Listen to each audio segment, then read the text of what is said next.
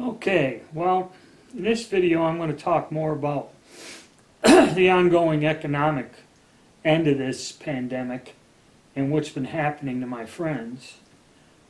First, I would like to wish a happy Easter to all of you out there who are Russian Orthodox, because today is Easter for that religion. I finally got to talk to some of my friends after not speaking with anyone for a few weeks over this past weekend. And I found out some interesting things. Well, as we all know with the lockdown, and all of us, no matter what country you live in, are suffering with this stuff. They are becoming stricter. Some counties here make you wear a mask. A lot of people are wearing masks and gloves. Everybody's wiping everything down. And even though, at least where I am, it doesn't look like there's this giant amount of sickness in that. People are questioning the results. People have been in this lockdown. And then this crazy check stuff. It gets better. Well, anyway, after I talked to some of my friends and looking at how this is affecting the economy, some people are out of work. Construction workers, all my buddies that are in construction, they're considered essential. So they're working right along and, nothing's impeded them. Okay, several other people I know, unfortunately, things did not work out well for them. One of them,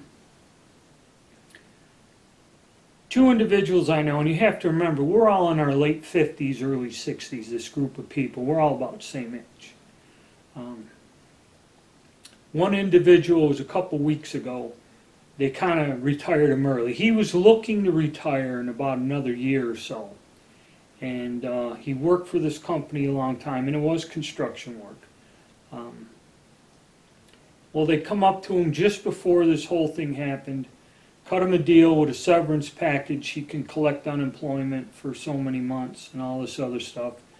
But they retired him, and he took the deal. He took this early retirement package they gave him. So he made out okay. Unfortunately for another friend of mine, I remember he worked for one company for many years, and for some reason about 4 or 5 years ago left, went to a competitor doing the same thing. And I think he said he was 61 or something, and they just told him he's done. They cut him loose because they said with the business being down and everything else, he was just let go.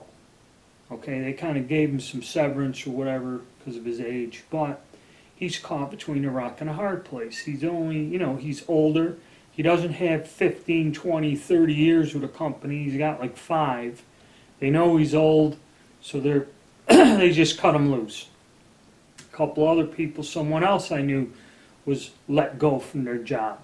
Okay, and then there are several people I know who are unemployed and collecting an unemployment check. So personally, that's what I've come across. There's a lot of people getting hit financially and permanently losing their job, not getting laid off or furloughed or whatever, but are actually losing their jobs. And like I said, when I spoke to everybody, I said, does anybody know of anyone who's sick or ill? And in my group of friends or in the area I am, nobody so far has gotten ill or quarantined, and no one's in bad health. So that's good news.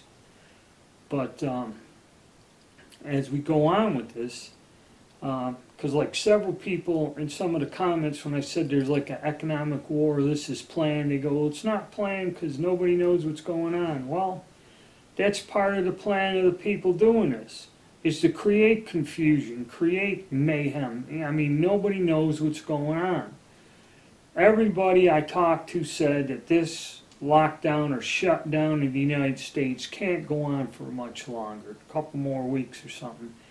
And you'll see it. It's going to have to, because people are starting to get a little antsy about this, okay? If this goes on longer than a few more weeks or the end of this month, you're going to start seeing more problems, protests, and other things. Okay? And the next other big thing, these checks. Okay, that's another joke. I have not received mine or anything yet. But I guess people are starting to get them, so everyone's talking about this. Okay, and the one fella I know who's laid off, you know, he come up and said, well, I went, checked my bank account, and he goes, I seen where I got the direct deposit for the $1,200. He goes, I checked it later the day or whatever. There were 2 deposits. He's single, you know, lives alone, and he got 2 payments. And now he's trying to call and find out what to do, you know, and he's telling him, I said, well, just keep it, spend it. He goes, no, they're going to want it back. And he doesn't know what to do. And so this fiasco of them sending this money, people are getting double payments. People who are deceased or whatever are getting payments, and the family members don't know what to do, and the Treasury Department doesn't have an answer. Okay? It's a total mess. And everybody, did you get your check, you know. And all of this is done just to confuse people and to throw them off from the big picture. Okay, this is what all this is, because a lot of people go, what's $1,200 going to do? You know, which, depending on how you live, yeah, it's not a lot of money and your monthly expenses, especially if you've lost your job. Okay, it all comes down to where it just confuses people and keeps them occupied while things are going on. That's why I'm saying, in the meantime, people are losing their jobs. They're not getting laid off. They're being terminated. Okay, and what this is this another restructuring. Okay, now I've lived through this in my life. Everything was great back in the 80s under the old system where you had unions and a decent paying job and you worked 40 hours a week.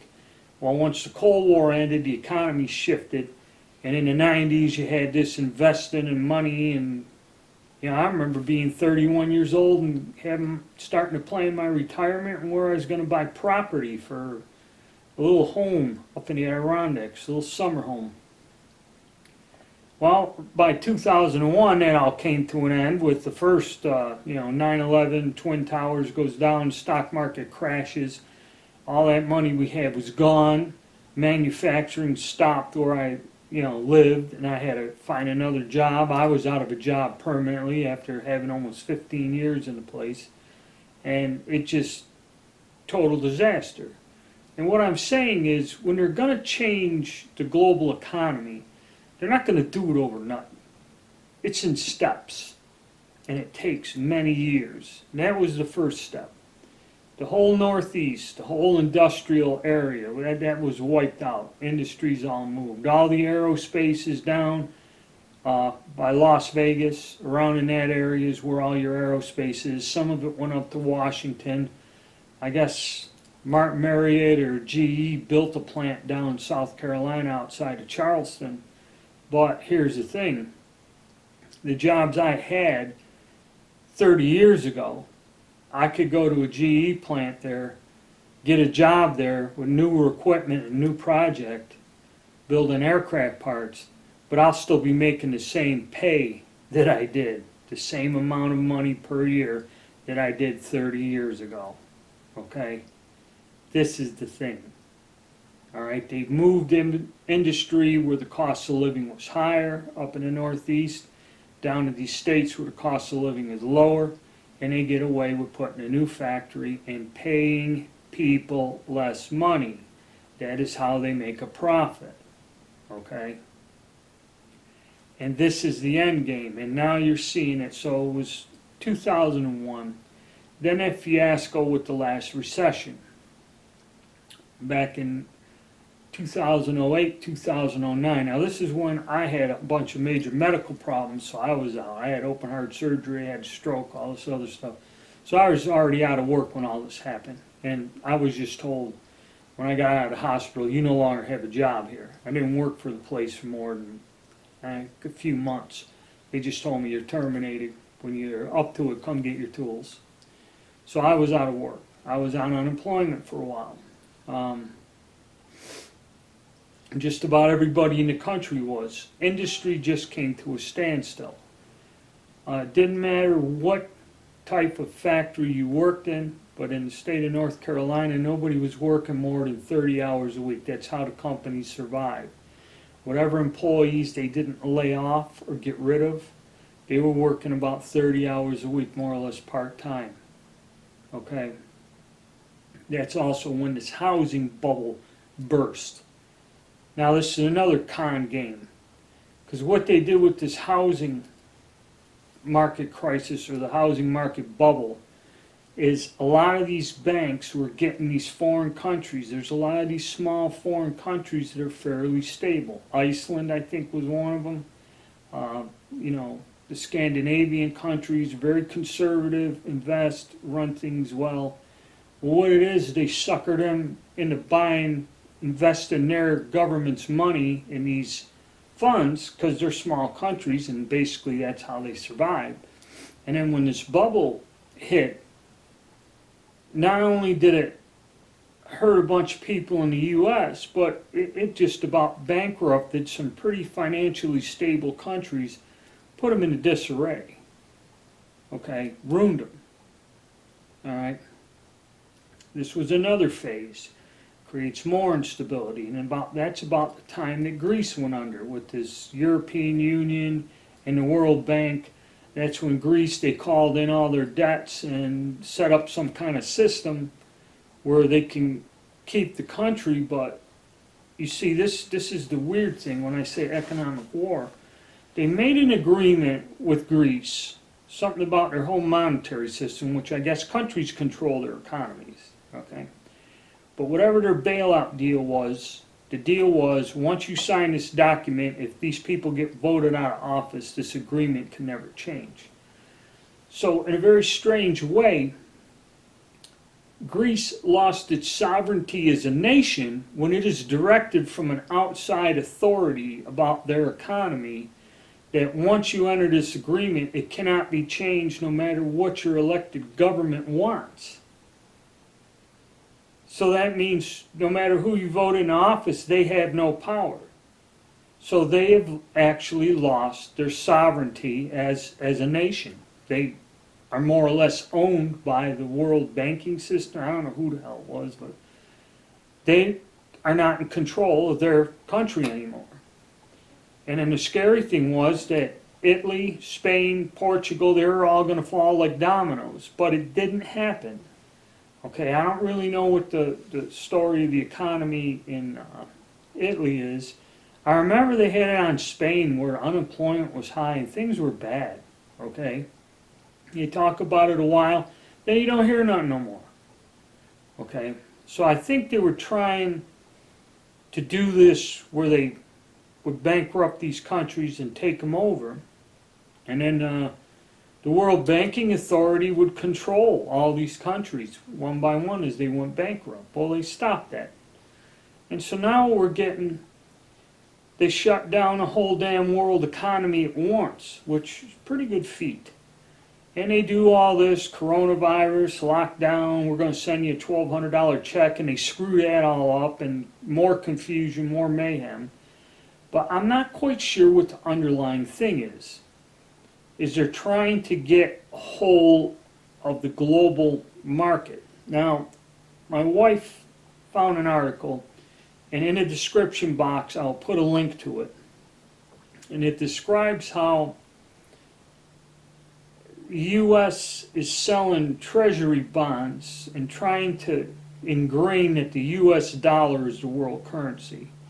Okay, for years in the European Union they wanted the euro to be the standard and break away from the dollar as their standard. And I think Germany tried it and that, but then something went wrong, they couldn't. So they got some kind of plan where they're going to push the U.S. dollar, and if you read the article it explains how they're doing this. And basically what countries are trying to do is salvage their economies by doing this. But the link will be in the description box for this article, and check that out. So you see a lot of this is going on. And like people said, behavioral modification. Well, they got them with the virus. Everyone's scared and modified their behavior. So they've proved that out. Now, I think they're going to loop you in financially, bankrupt you, and then it's going to modify your behavior, and you're going to have to do some stuff too. And I'm not even going to get into all these theories of how we're going to get back by tracking you with your cell phone, putting a chip in you, or you'd have to take your temperature 3 times a day in the workplace to stay there. You know, there's all kinds of stuff that even gets worse. But I'm just talking about plain what's happening to people that's, you know, tangible and real, more or less, what has happened to my friends. You know, people are losing their jobs. People are facing some economic hardships. And I think these powers to be, or whoever, is trying to pull some kind of a global financial coup or something. So, that's about it. Everybody have a nice Sunday, and stay tuned.